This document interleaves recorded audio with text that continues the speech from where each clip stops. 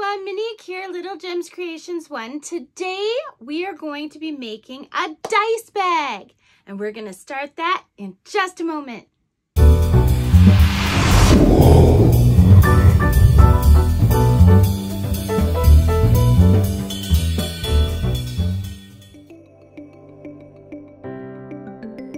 Hi everyone, Monique here, Little Gems Creations 1. Today we are going to be working on a dice bag, and we're going to use this beautiful variegated yarn. It's a 4-ply medium weight yarn. I'm using a 4.5 millimeter crochet hook, and yeah, let's get started. So we're going to start by crossing our yarn, and we're going to chain 2. Now going into that first chain, we're going to put our tail over it, and we're going to do a single crochet. So you pull your yarn through, go through the 2 loops. So let's do it again. Into that same space, pull your yarn through, yarn over, through the 2 loops. That is a single crochet. We're going to do a total of 6. So we did 1, 2, 3 so far. 5 and 6. We are going to slip stitch into that first stitch, pull your yarn through and through the loop, and we're going to chain up 1. Now we're going to work 2 single crochets in every stitch. So see here, we're going to go in here, we're going to do 1 and into the same stitch 2. So we're going to do 2 single crochets in each stitch, so we have a total of 12. Do that and meet me back. I just finished my 12th stitch, so I'm going to slip stitch in that first stitch, and then we'll chain up 1. So if you did your center right, you see how we have a bit of a hole? You can see my skin through it. If we did it right, we're going to give that tail a tug, and it cinches that right up. Okay? So that's, see how there's a ridge there? That's your first round, and this is your second round that we just did. Now we're going to do the third round. And the reason I'm pointing this out is because this helps you know what you have to do for each round. So for this round, we're going to work in multiples of 3. So we're going to put 2 single crochets in that first stitch, and then the third stitch is all by itself. So you can do this 2 ways. You can just keep counting. So I would go 4 and 5 in the same stitch with 6 on its own, and since 6 is a multiple of 3, we know that in the next stitch we'll be putting 2 stitches. And then we could go 7 and 8 together, 9 by itself, or if you're really good at seeing where you started, which I am because I've been doing this for years, I started right here. Right here, I would just repeatedly count to 3. So 1, 2 in this stitch, and then 3 until I got to the other side.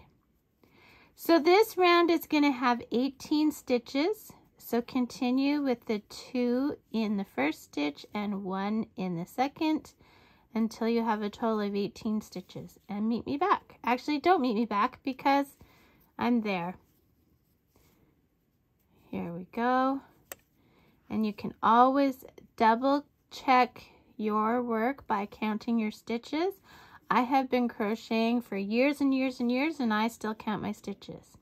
So then we're going to slip stitch into that first stitch. We're always ignoring the chain 1 as it's not counted as a stitch. So now if you look here, it's a bit harder to see because we're using variegated yarn, but we have 1 ridge, and then we have 2 ridges, and now we just made the 3rd. So we're on our 4th, multiples of 4th. We're doing 4 rounds, okay? Or this is our 4th round. So 2 in the first stitch, 1 on its own, and the next stitch is 1 on its own. So you would have counted to 4. So then you could go 5 and 6 together, 7 on its own, and 8 on its own. Since you're at 8, which is a multiple of 4, you know that you have to do 2 in the next stitch. So 9 and 10 go into that stitch. 11 is on its own. 12 is on its own. 12 is a multiple of 4. So you would go 13, 14 in the next stitch. 15 is on its own. 16 is on its own. Do this until you get to 24 stitches and then meet me back. I'm at 24. I'm going to slip stitch into that first stitch and then chain up 1. So now if you're looking at your work, you've got 1 ridge here, you've got 2 ridges, 3 ridges, we just did a 4th, so now we're working in multiples of 5 because we're on our 5th round. So that means you always start with 2 in the first stitch. 1, 2, 3, and 3 is on its own, 4 is on its own, and 5 is on its own. Since we've hit the multiple of 5, that means the next stitch has 2 stitches in it. So 6, 7, 8 on its own, 9 on its own, 10 on its own. Continue this until you've got 30 stitches and meet me back. So I've done my 30 and I'm going to slip stitch into that first stitch and we're going to chain up 1. Now we're going to work in multiples of 6 because we're on our 6th round. So 2 in the first stitch, 1, 2, 3 is on its own, 4 is on its own, 5 is on its own, and 6 is on its own. So we've reached a multiple of 6, so now we're going to do 2 in the next one. 7 and 8 go together. 9 is on its own. 10 is on its own. 11 is on its own. 12 is on its own. And that's a multiple of 6. So we're going to do 2 in the next one, and we're just going to repeat all the way around. You're going to end up with 36 stitches. Do that, meet me back. So I've got to 36. I'm going to slip stitch into that first stitch. Make my loop big. Cut my yarn. Pull my yarn through that loop. Okay, and at this point you'd want to hide your threads. I had a knot here, so yeah, we're gonna hide all our threads, and then we're gonna make another one. But when you get to the end of the other one, I do not want you to cut your yarn. Do not, nay, nay, nay, do not cut the yarn. So make another one, hide the threads on this one, and meet me back. So I'm back and I have done the 36. I'm going to slip stitch into that first stitch. Okay. Now I'm going to take the back that I told you to hide the threads for. And what we're going to do is we're going to attach these two together. So here's how we're going to do this. We're going to chain up 2, 1, 2, and this is the one that our working yarn is still on. Going into the back stitch. So you're not going into both like you would normally. We're only going into the back loop on that one and through the whole thing of the other one. We're going to do a double crochet, so you need yarn over first. That's why I came back. So yarn over into the back loop only and through the whole thing on the other side. Pull through, yarn over, go through all 3 loops. That's a half double crochet.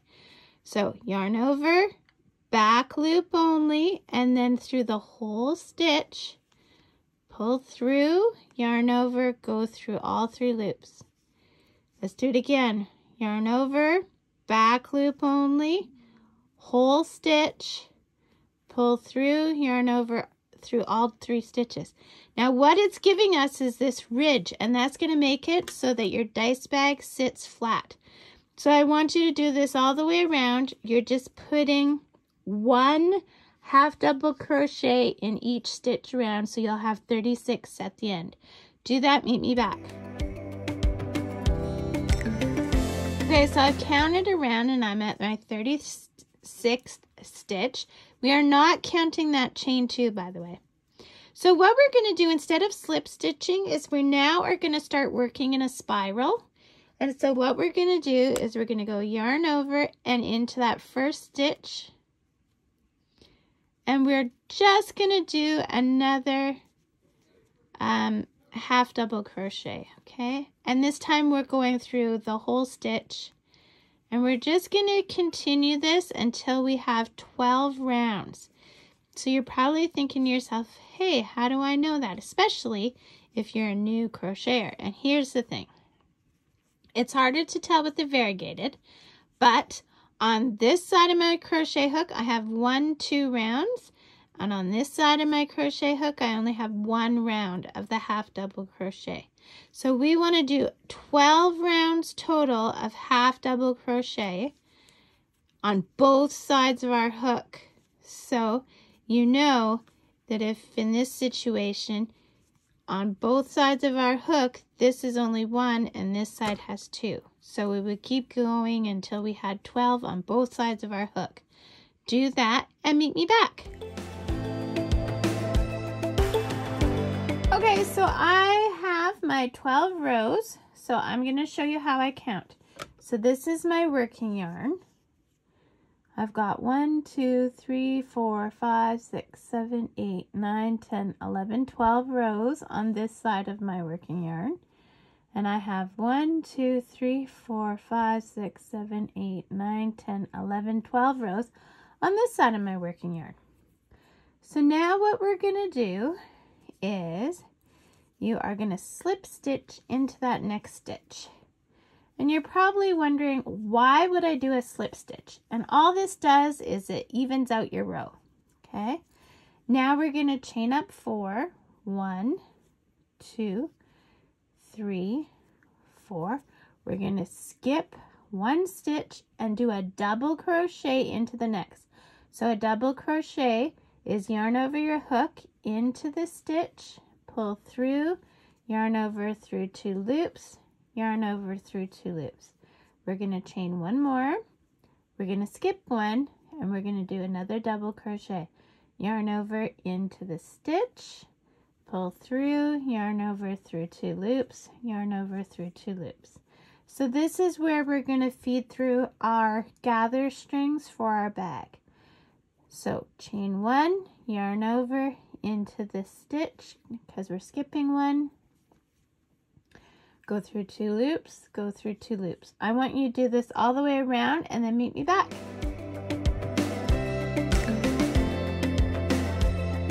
Okay, so I've gone all the way around. So now in the 3rd chain, not the 4th, but the 3rd chain from hook, I want you to go in and do your slip stitch.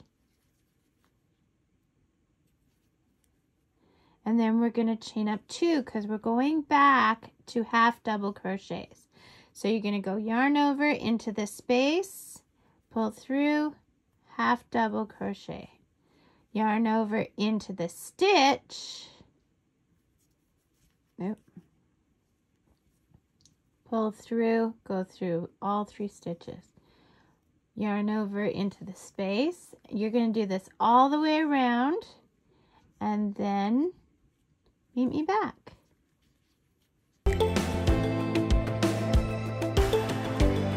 So I've gone all the way around. So now what I'm going to do is we're going to go into that very first stitch like we did before when we were spiraling, and we're just going to continue with our half double crochets. This was not a slip stitch, it was just another half double crochet. You're going to do another round of this, so you have a total of 2 rounds of the upper part on each side of your crochet hook. Do that and meet me back. Okay, I have 2 rounds on either side of my crochet hook, and then just like we did before, we're going to slip stitch here. We are going to cut our yarn, put our tail through our loop. Now I want you to make 2 ties or 2 chains worth of 70 chains. Okay, so I want you to make 2 ties that have 70 chains. Do that. Meet me back. Oh, and hide this thread. Oh, and also, if you haven't had a chance, don't forget to hit the like and subscribe. It helps me grow my channel. And if this has been at all helpful to you, I'd really appreciate you doing that for me. Okay?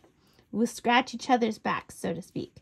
So hide the thread, 2 ties of 70 chains each. Do that. Meet me back. Okay, so I've got my 2 ties here. And what I'm going to do is I'm going to pick a front. I'm just going to go to one of the sides and just start weaving through my tie. We're going to go all the way around.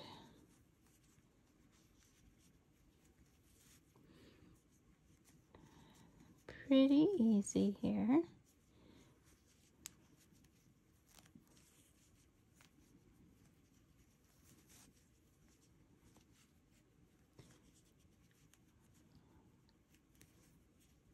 Okay. And then we're going to take the 2 ends. We are going to tie them. And I want to end up just past the crocheting, but tight up against it. So you see how I'm manipulating my knot here so that it's right where I want it. Okay. There we go. That's where I want it. Pull tight. Okay.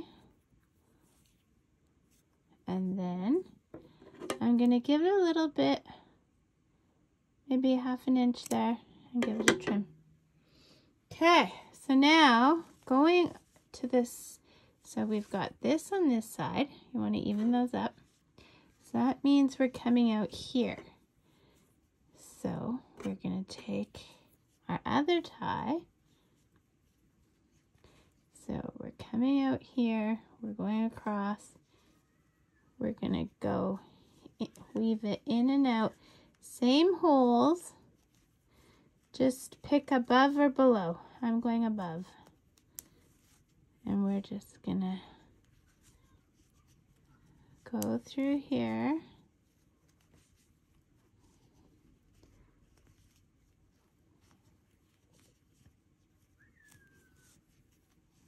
See what we're doing? I'm coming out, going in, going out, and I'm going from the top. There we go.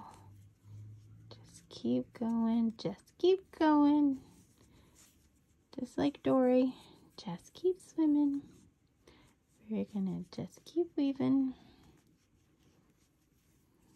Okay, so we're almost there.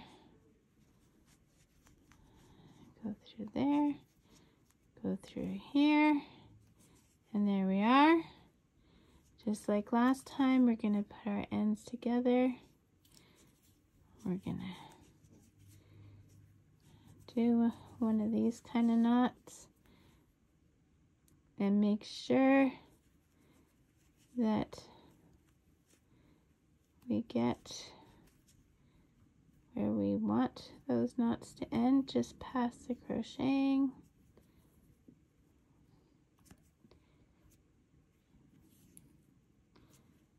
See how I did that?